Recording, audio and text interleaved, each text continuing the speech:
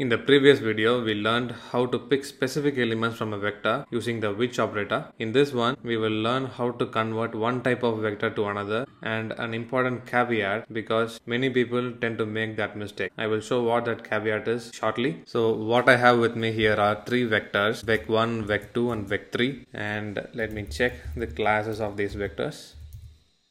That would be an integer, vec2 should be a character and vec3 should be factor. Now I'm going to run through how to convert these to different types. First one was an integer, so let me try and convert it to a numeric. So vec4 should be a numeric, there should not be any problem with that. I can also put it as a character.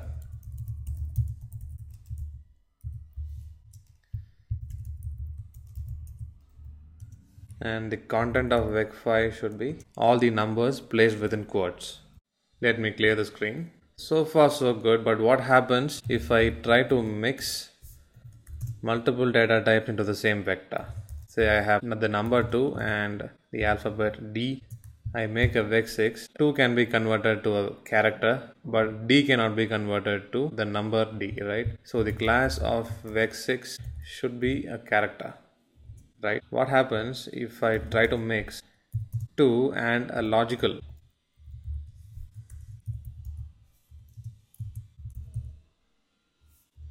Here the value true became 1, right? And the class of vec7 obviously should be a numeric or an integer.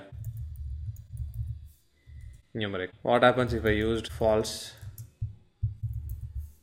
0. So what this tells us is when we mix a number and a character, the precedence is given to a character, and when we try to mix a number and a logical item, the precedence is given to a numeric item. So the order of importance goes something like this: character is more important than numeric, and this is given more importance over logical.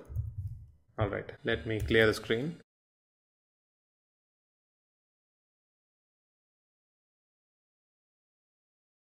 Now comes the caveat, that is the important part of this video. What happens when we try to convert a factor to a numeric? We have a vector 3, it is already a factor with 10 levels. If I want to convert it to a numeric,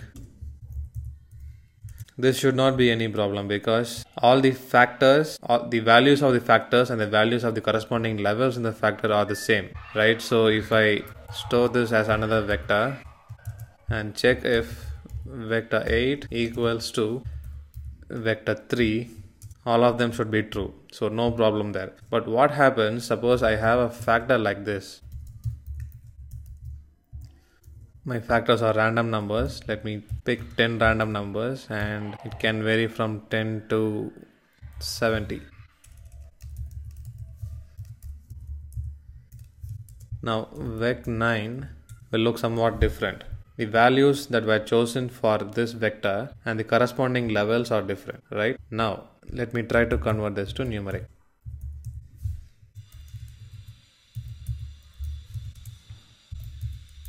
This should be strange for you. Now when inside vec9 the values were 19, 57, 38, 50 and so on, but when I convert it to numeric, it is converted to 3, 9, 6 and so on. The 3 here actually refers to the level of this specific vector. So 19 is actually level 3. 9 is actually the 9th level. 1, 2, 3, 4, 5, 6, 7, 8, 9. 57 is the 9th level here. So it put the corresponding levels as its corresponding numeric vector, right? So this we shouldn't do. This is a great mistake and it's not easily detectable also. So we have to be very careful. So to overcome this, what I should be doing is I should first convert it to a character.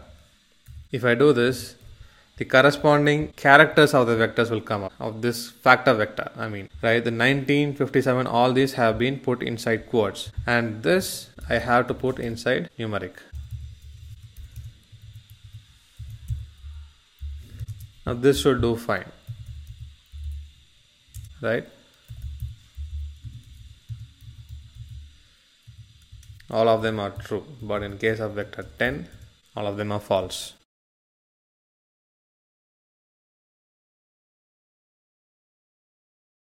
It's time for a mini challenge. What I would like you to try for this exercise is something similar to what I just did with converting factors to a numeric vector. So what you can try for this exercise is create a factor vector based on random numbers. That is, you can create 10 random numbers and store it as factors in vector 9, just like how I have done here. After doing that, convert vector 9 to its corresponding numeric version. A successful conversion would imply that when you compare vector 9 and vector 11, like how I have shown here, all the elements in the result should point out as true.